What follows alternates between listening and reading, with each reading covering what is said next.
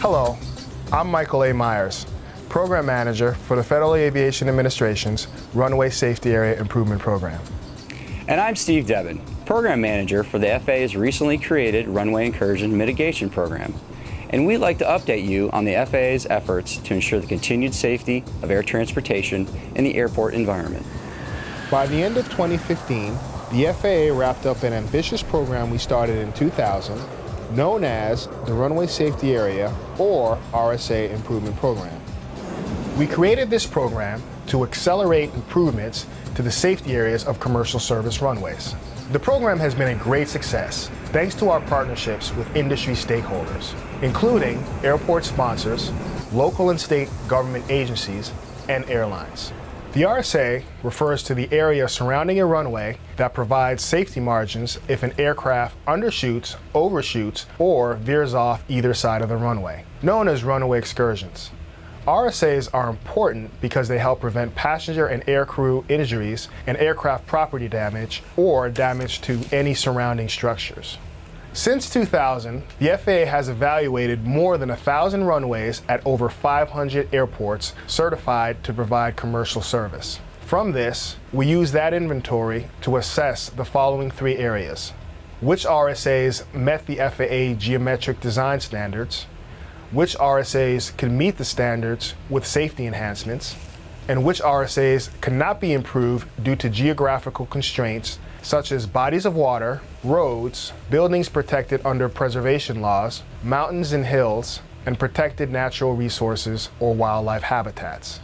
In cases where obstacles present challenges, other methods to improve an RSA may include altering air traffic procedures, acquiring additional land, relocating or shifting the runway, or reducing the length of a runway considered to be usable by aircraft.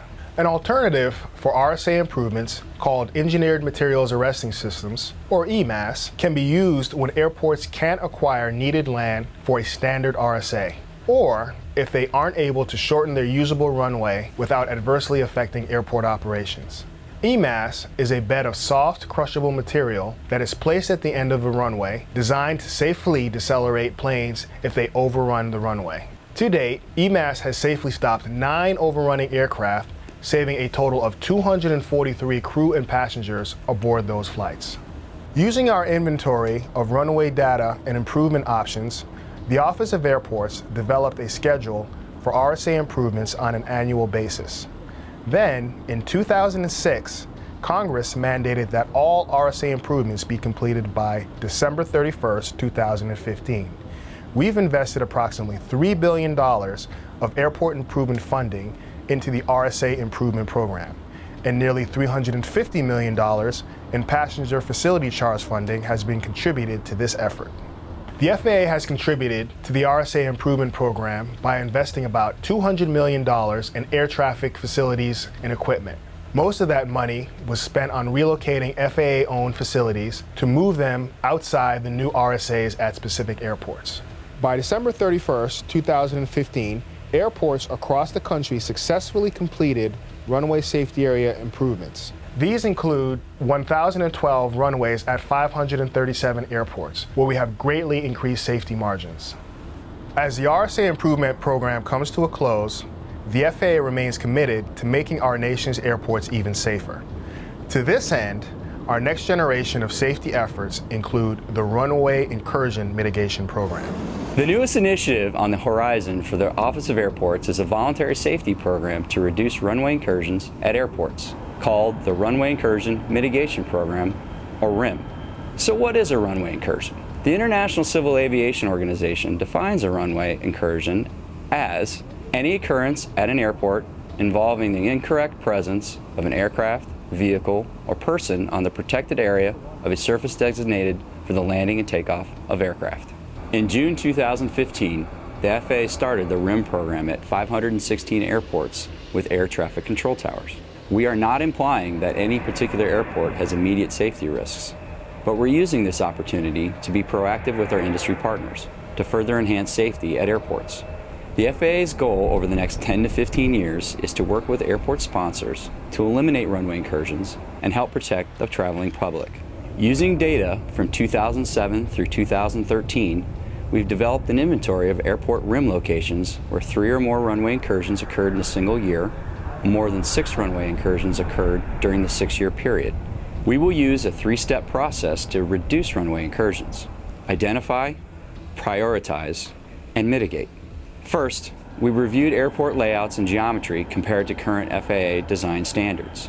Then, we worked with airport sponsors to develop ways to mitigate runway incursions at the identified locations, including taxiway reconfiguration, airfield signage, lighting or pavement marking changes, altering the types of aircraft that may use the location, changes in air traffic procedures, and continued outreach to enhance situational awareness. Currently, we've identified more than 75 airports of all sizes across the nation for the initial phase of this program with rim locations that need to be transformed. We will work with airport sponsors to evaluate alternatives and minimize impacts to operations in cases where construction projects are needed to eliminate incursion situations. Not all mitigation efforts will require capital improvements. Solutions could include changes to tower procedures, lighting, markings, signage, and other technology-based fixes. The FAA has made significant progress improving runway safety at U.S. airports over the past 15 years. We've worked with the aviation community on education, training, marking and lighting, new technology, and other airfield improvements. We've effectively addressed runway incursion risks through runway safety action teams at the local and regional level, but the RIM program will be addressing potential risks from a national perspective. In August 2015, the Runway Incursion Mitigation Program reached a major milestone. The FAA awarded $11 million in Airport Improvement Program funds to 8 airports to address planning, design, and construction of mitigations at key locations. The program will take 10 to 15 years to implement because of the long lead times needed for the planning, environmental, and funding options of such capital improvements. The FAA will continue to monitor runway incursions across the country and will track the effectiveness of mitigation strategies being implemented. The FAA appreciates how airport sponsors have embraced this new safety initiative, and we look forward to decreasing the number of runway incursions at airports throughout the United States.